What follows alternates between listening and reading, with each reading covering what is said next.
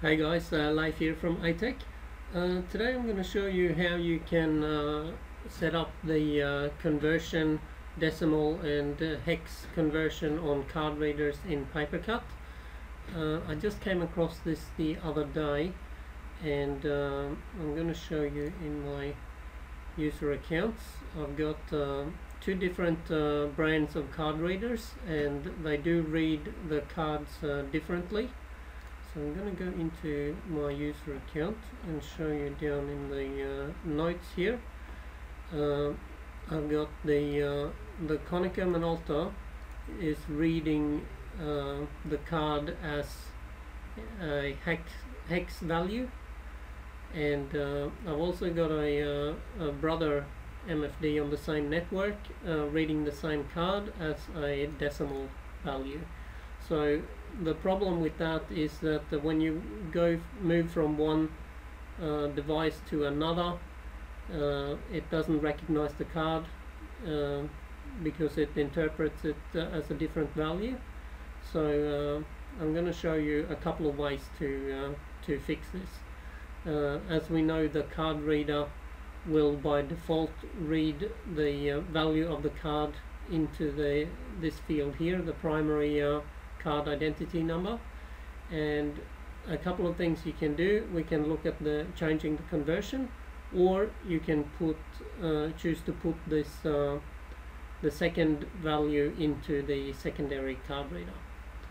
So I'm going to go into my device, and you can see I've got three devices here. I've got a couple of Konica Minolta devices reading the card as a hex value, and I've got a brother device with a card reader reading it as decimal. So I'm going to go into the brother device.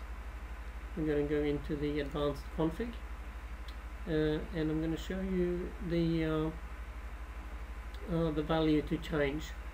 So I'm just going to cross that out.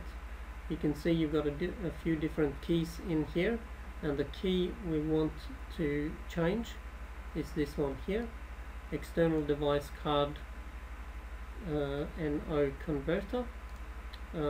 By default, this value is set to global, and all we have to do is to type this command in here, or this conversion function that is built into PaperCut. It's called DEC2 hex, HEX. So just type that into that field, override the global value, and hit update, and you've sorted it.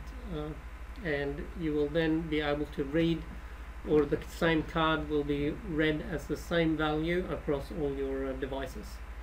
Another workaround for this would be to change this field here, the external device card self-association use secondary card number. You could set this value to yes, and it will read the decimal value into the secondary key. Problem with that, of course, is if you're using the secondary key already as a pin code, for example, then the first option would be your better option. So that's it. That's how we get around that issue.